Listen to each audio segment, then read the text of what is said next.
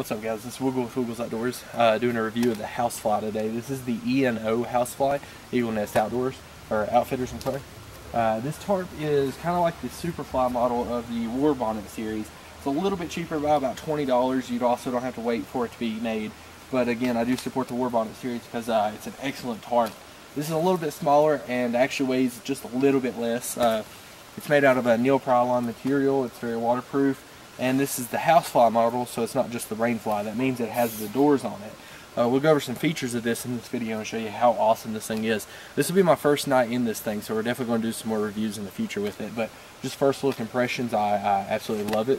So we'll start off with the strap suspension systems, and I'll show that to you. So the straps for the actual tarp itself runs around the tree here. You just do your simple trucker's knot and loop it in, and it runs back through here. It also is a short ridge line, so it's not a continuous. That means it just runs from the tree to this point here. So it saves a little bit of weight in the long run, but you can still have the option of running a continuous ridge line if you would like.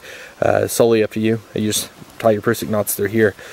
These little knots come out here that you tie your little trucker's hitches in, and it has a buckle here that you can fully adjust by just pulling on this, lifting up on this. It's a slip knot buckle.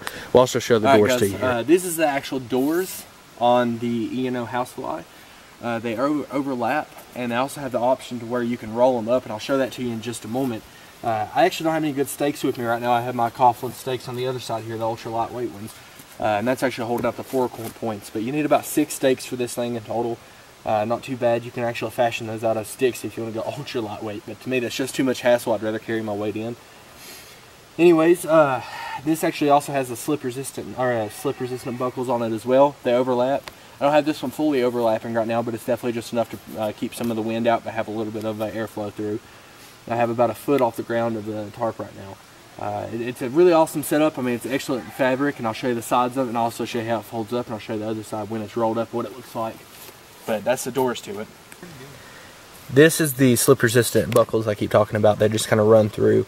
You just take and pull this tie right through here, and it works really good. Then it pans up, and you can see that this is nice and taut with that set up. And I'll show that to you. This is the side of it, how it runs down. You can also see the distance from the bottom here, and I'll show you the inside view in just a moment. I'm going to show you this is the doors on the other side. If you actually roll them up, they have a buckle here. This buckle comes clinched in here, and you just hold it tight. If you want a quick setup, you just simply unbutton that and stake it out, and you're good to go. This also works really well for snake skins if you want to put snake skins in it. Again, ENO HouseFly. I've got an ENO bug net on mine. I'm not using the actual ENO hammock. I'm using a ultralight Grand Trunk in there. It's a little cheaper, lighter weight, that kind of thing, so I'm using it. But my hammock setup's not too expensive, nor is it too heavy with this setup either. So let's go show you. And this is what it looks like on the inside of it, just resting, relaxing. The bug net goes to my little whoopee sling ridge line I've got here that sets my hammock at an automatic angle. I didn't really strap it on because I didn't need to, but when I lay back in my hammock here, you can see that it does brush up against my arms a little, but I will adjust that in just a moment to where it doesn't do that. Definitely not for the claustrophobic sleepers if you want a bug net, but it's also for the ones that don't want to get bitten by the mosquitoes. This side's the one that's got the wind coming through, so it doesn't come down at my head, but actually if I get colder, I'll put my head that way because I've got my mummy bag in it. It would work better that way. You can see that I have plenty of room on the ground to the tarp, so I have lots of ventilation in here. It's not supposed to get too cold tonight, so I really don't need the winter doors on here, but it is supposed to thunderstorm, so we'll test that out later. So I do suggest this tarp definitely as a first review. The takedown and put away seems pretty easy. To put it up, it's just strap around 3, tighten up your stuff. To take it down, you simply just unstrap the cords from the tree, take down the tarps, take it apart, roll it up, stuff it into the stuff sack that it comes in. Ultimately, it packs up pretty small. It's really lightweight. It's nice. I like it so far. Not had any issues with it yet.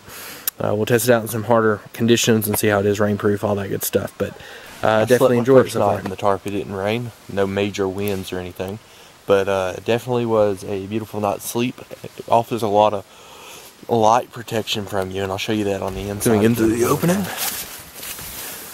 Plenty of room, kind of just halfway bent over now. Of course, you can always raise that higher if you're one of those weirdos that like to stand up, but yeah, tons of light protection in here. It's a beautiful tarp, ultra lightweight, love it. Definitely go get you one, guys. That's the HouseFly by ENO.